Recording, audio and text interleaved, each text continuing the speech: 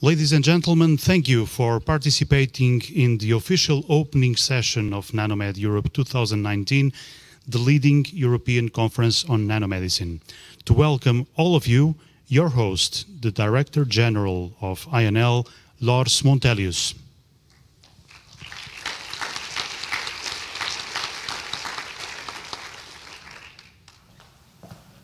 Thank you very much. So good morning, everyone. It's a real great pleasure to see so many here in the audience, and we are looking forward. You already kickstarted the conference yesterday, so you are halfway, kind of, and it's a great pleasure now to have the opportunity to speak with you all, and wish you very welcome to INL. This conference is a kind of a it belongs very strongly to my heart, and I would tell you why. And it has to do with, we know today that we're speaking a lot about circular economy, right? And there are some circular events that relates me to this conference that maybe not so many of you know, right? So I go back in time, and once upon a time, I participated in a small project run by Patrick, Nano to Life, which was really the first project in Europe that tried to bring together people working in nanotechnology and move them into the utilization in the life sciences. So it was a big project, and here you can see the kind of document from the Commission, right? And here is the kind of project summary. And I think it's interesting to look at the project summary. So if you read, I don't know if you can read from the back there, you don't need to read everything, right? But it's about merging European expertise and knowledge to keep Europe as a competitive partner of the United States and Japan, and to make it a leader in nanobiotechnology transfer in 4 years' time. So just a very small vision, right? To do that in 4 years. So Nano to Life is tackling fragmentation, etc., etc. The aim is to set up a virtual European Nanobiotech Institute. And then comes that we have agreed to work together in a joint program. We should work on research projects, 4 major platforms: functionalization, handling, detection, integration of devices, elaborate a joint IPR policy, novel education, and a future common R2D platform. So these were kind of the objectives, right? And there was 170 researchers, so it was one of these mega projects that was developed within the, I think it was the 6th framework program. And one outcome was, I think, a very novel thing, which was an exhibition that was put on different airports in Europe. And it lasted there at these airports for some time. It's maybe not so much about what actually was the learning outcome of having people to look on this, but was more the articulation of putting science out there to the common people that are visiting an airport, inside the departure area, and the way that people could start to relate to this. So it was a piece of conversation. So it's not so much about what's exactly shown there, but I think the whole setting, the whole architecture behind this was really very nice. And this happened for some years, right? So this is my kind of connection to this meeting. So I know Patrick since many years back, and we have been kind of working in parallel in many different aspects in Europe since that time. So now I'm proud to be here as the Director General of INL, and would like to say some few words about that. So you have seen the building already.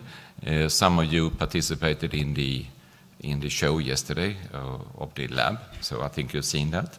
So I just would like to point out some things, and this is the world's only intergovernmental research laboratory on key enabling technologies, or more specifically on nanotechnology, advanced materials. There is no one else. So it's a kind of a new structure in the research domain that we're trying to explore to the fullest possible value. So it's a new thing. It was started by the Spanish and the Portuguese government as a top-down decision. We used the European funding to fund it, as well as member states funding. So the total investment was about 100 million euro. Last year we had our 10th anniversary, and we are now, I think, in a very high kind of deployment mode. So we have had an annual increase of about 40% every year, the last 5 years. So we have went from 60 people 5 years ago, when I was recruited here, to about 420 people right now from 40 different countries. So it's a very rapid growth, and all the numbers, publications, patents, etc., it has the same kind of growth. So it's really a very sustainable growth way forward. We have people working with us in many different places in Scandinavia, in Brussels, in Israel, in Dubai, Hong Kong, Shanghai, Austin, Texas, and Boston. So we are working internationally. We are truly an intergovernmental laboratory and the only intergovernmental laboratory actually that has the mandate to work all over the world. So the other two research organizations that are intergovernmental can only work in Europe. This is the CERN and the EMBL. Their mandate is only European. We are the only one with a worldwide mandate. So we have a lot of things here. We have the Nano Startup Program, we have our incubator, we have our INL IP Ventures, which is our commercial, fully owned daughter company, a Portuguese company that explore our IPs.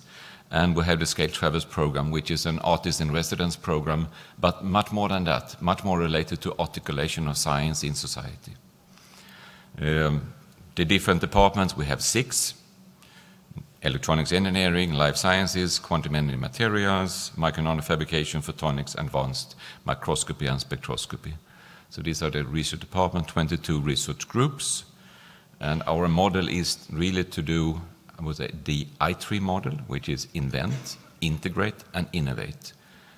And I think all of us know that today, more than ever, there is a need to integrate disciplines, integrate people, integrate value chains in order to be able to really not only cut the stones, but also to build cathedrals. So in the past, everything was about cutting stone, be the best person in the world to cut your stone or to do your specific research. Now it's a completely different game. We need to show how we put science, knowledge, into societal development in an integrated, coherent way. So this is what we do at INL, the INL I3 model. So we offer a research contracted possibility and also a worldwide connectivity, and we have this unique model for innovation.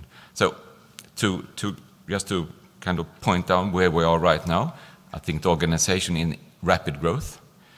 We are changing the organization in order to cope with this rapid growth and also with our future internationalization, and developing the sustainable business model for us. So our kind of keywords are to be committed and proud. So we try to excel, not only to do things, but to do the right things in the best possible way.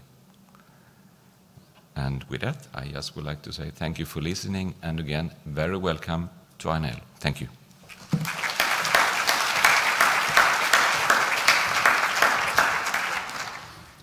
Unfortunately, due to last-minute official commitments, the Portuguese Minister for Science, Technology and Higher Education, Manuel Heitor, was not able to join us. Nevertheless, he addresses his congratulations to you all and wishes the best for the works of this relevant conference. And now, representing the Spanish Minister for Science in Universities, please welcome José Juan Sánchez Serrano, Deputy Director General for the Internationalization of Science and Innovation.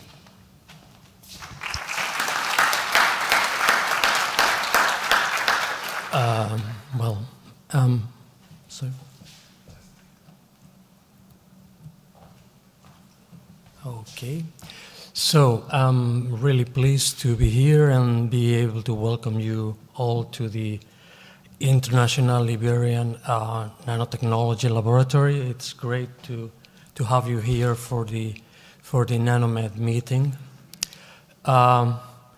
It's very few words I can say in addition to what the director has said already. So I think this is a joint effort done by the Portugal and Spain quite a few years ago, and it was not without doubts that we started this project. I think now is more or less consolidated. We are still growing.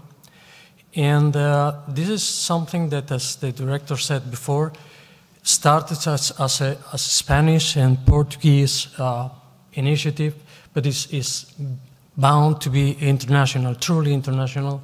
And we are, and I know the director is actively looking for these partnerships and expanding the collaborations around the world in developing nanotechnologies and the use of those technologies, not only in research but also in the connection with the industry.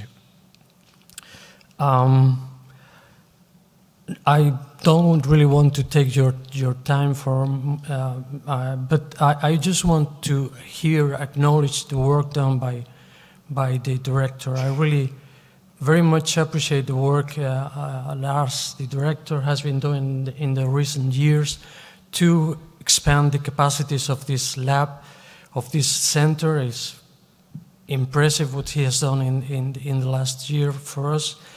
And I really hope you have a nice time here. You have the time to look for new collaborations, to refresh the old ones, and still have some time to visit and see what we are doing here, what the INL is doing, the research that's been doing here.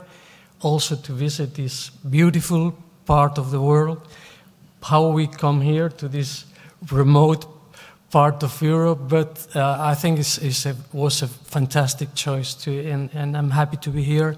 And I'm happy that the mayor of the city is able to join us in this occasion. So anyway, thanks a lot for coming here and enjoy your time in the meeting. Thanks.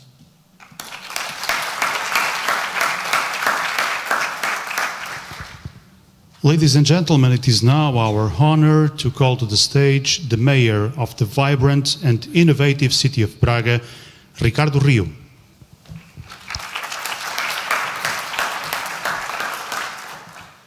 Good morning. I will obviously start by greeting our host, my dear friend Lars Montilius, Director of INL, the representative of the Spanish government, and the former and the new chairman of TPN, and all participants in this nanomedicine conference. Also, obviously, the researchers and workers of INL that are living and obviously contributing to these figures that Lars just presented to you.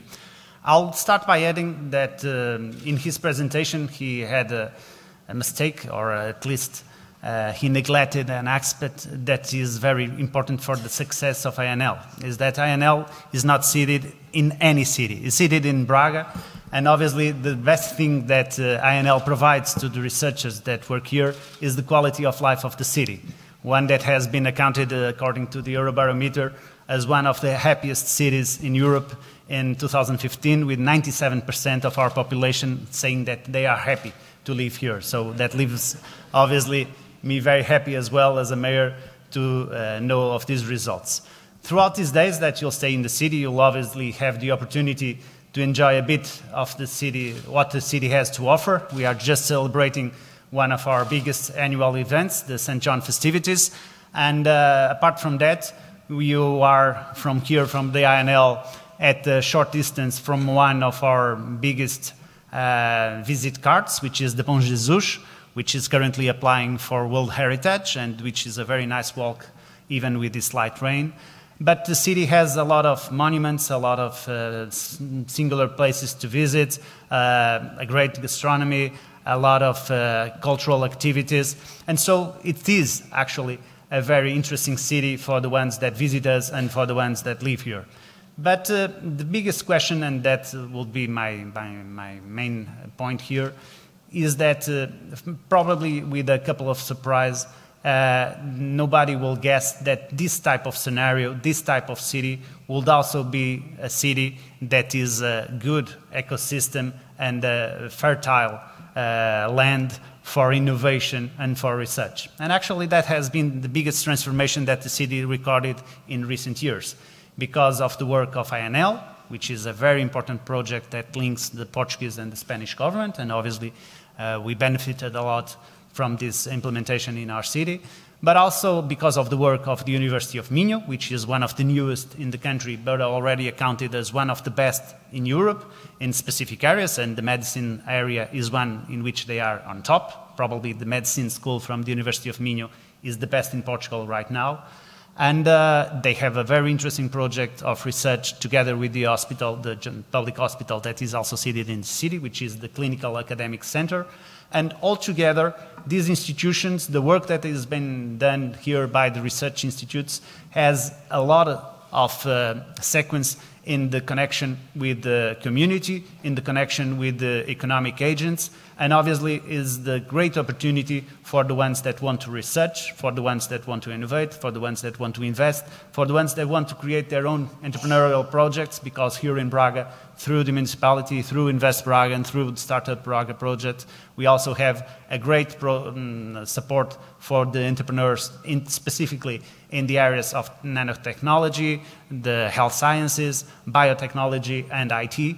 And therefore, I think that going back into Lars' speech and into the beginning of his speech, maybe this conference is the beginning of a circular history. When you, in 5 years' time, because now the time goes very fast and we can't wait 17 years to go back, you'll say that you fell in love with Braga when you visited us for this conference, and that's why you started your project here. That's what I wish, and that you enjoy the presence in the city throughout this conference. Thank you very much.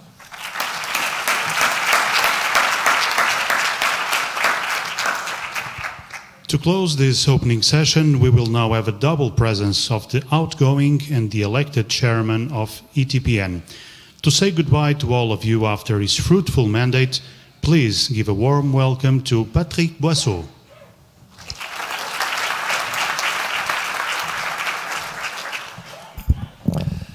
Good morning, everybody. You know, this is a very emotional moment for me. Not just because Lars did some archaeological work, let's say, in his computer, trying to find some excellent memories. I must confess, I forgot the booth in the airport made by the way, the guy who made the booth is in the room, it's Klaus Michael Weltring here from Germany. And, well, I would say I would share the same emotion as Lars, because, well, as he told you, let's say we are good old friends from 17 years now. And 17 years ago, let's say, we shared the same vision, which is not finalized now, to further develop, let's say, the nanomedicine community, academic and industrial community in Europe. And now more recently, let's say, to put, let's say, nanomedicine in the wider landscape of pharmaceutical and medical technologies space. And celebrating, you know, this 14th annual meeting of ETPN in Braga is not just another annual meeting. This is really different for many reasons. First, because this is the largest ever annual meeting at NME19, with, I think, nearly 300 registered participants. So, of course, this is the highest numbers of participants. And, well, even though Braga is famous all over Europe, this is not just because it's okay, it will be in Braga and then everybody registered. No, this major success has been achieved because, let's say, it is a joint effort of the ETPN General Secretary. And I would like to take this opportunity to thank Alex Ciccardi, who is in the back, General Secretary of ETPN, who has been interacted continuously, I was about to say night and days, with the INL organizing committee here. And INL, of course, it was under the leadership of Lars, but all the INL team, and I mean Christina, Philippa, Lorena, and colleagues, they have done a tremendous work in a so highly professional way that, you know, I've been very, very impressed by, let's say, their commitment, their delivery, and all their efforts, continuous effort to make it a success. And the success is here. So I'm very happy that we are celebrating here in this nice city of Braga this 14th anniversary. And those who have attended the General Assembly yesterday, now you're convinced, I hope so, that we are at a real turning point, moving, let's say, from nanomedicine only towards, let's say, the wider field of health technologies. Because what we have demonstrated within the nanomedicine now should be expanded to the rest of the health tech space. And for those who know him, I just got a message yesterday night from Christos Tokamanis, the former head of unit at the European Commission, and he was, let's say, giving his best regards. And because he was the one who, let's say, 4 years ago, had the vision, okay, nanomedicine is like, let's say, like a pilot or a demo, let's say, in the health tech or pharmaceutical technologies space. And now we have successfully developed the TAB, the pilot lines, the reference characterization laboratory, and so on. All these tools which are very successful for the community. And by the way, the TAB, which is one of our most TAB for Translation Advisory Board, was bought at TechMinio, so next door. So this is one of our best achievements at ETPN. And thanks to Pedro Silva, I don't know if Pedro is in the room, and thanks to Pedro Silva, at TechMinio, we have been able to start almost 4 years ago the Translation Advisory Board, which has now served over 150 different nanomedicine projects in Europe so successfully. And I like the figures. By investing approximately 500k euro, we have leveraged 15 million euro of funding for these companies. So this is probably the most successful European investment in nanomedicine. And it has been so successful that why now we have, let's say, we are always demanding, and we have to go further to expand this. So I'm very happy that we are celebrating this new era, let's say, in nanomedicine here in Braga, in this fantastic infrastructure, the INL. And I'm even more happy celebrating this with friends, not only on stage, but also in the room. And well, anyway, I'm part of what Klaus called the dinosaurs, of Nano to Life. Lars, I'm sorry, you are another dinosaur, I'm sorry to say so. So now it's up to the young generation, to the PhDs in the room, to the postdocs in the rooms, to all the scientists below 30, 35 years, to take the leads for the next 10 years.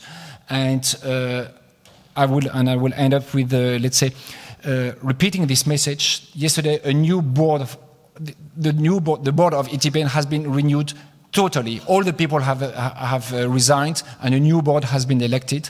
So it's up to the new board, let's say, to write the new chapter in the nanomedicine and health tech story. And for that, I think there is nobody else than Ruth Schmidt who will lead this new achievement. And I would like to very much thank you, Ruth, for accepting this responsibility. Of course, the dinosaurs will stay behind and will be at your disposal if you need. And so I would like to wish you a very successful conference here. This is the best place.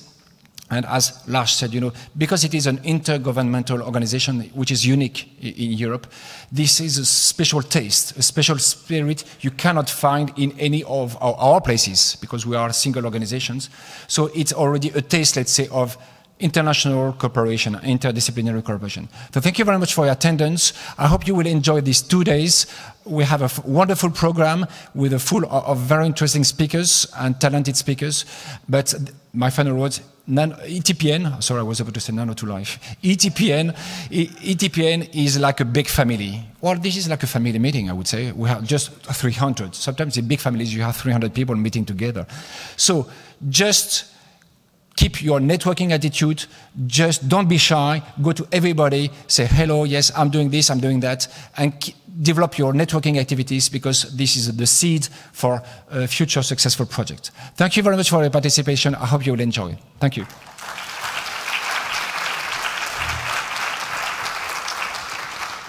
And now, please welcome the newly elected chairman of ETPN, Ruth Schmidt.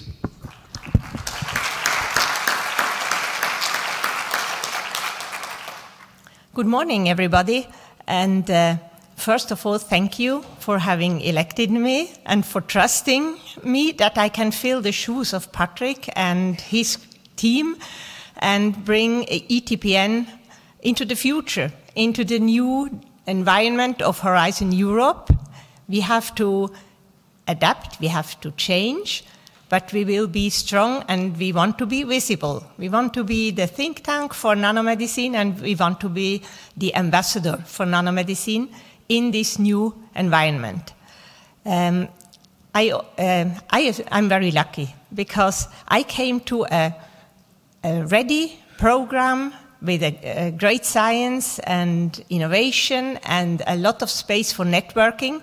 I didn't contribute at all to the organization, so I would like to thank once more to the INL team and to the ETPN team, Alex and Patrick, that put together this program. And my message to you is get inspired and get connected. Enjoy the conference.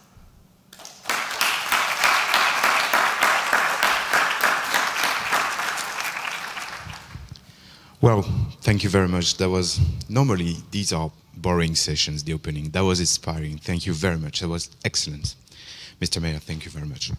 Well, now we'll move to science, right? So you need to, let's say, split the ones that have a passion for nanotherapeutics, which is 95% of the people here, should stay here. But if you want to discover the great advance of the TAB, of the UNCL, of the pilot lines, well, what the ETPN does to bring your project further to the clinic, just stand up right now and go to the ETPN tent. It's fully secured. And so come by and we have a great session starting now, okay?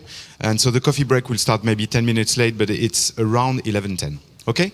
Enjoy the session, enjoy your day.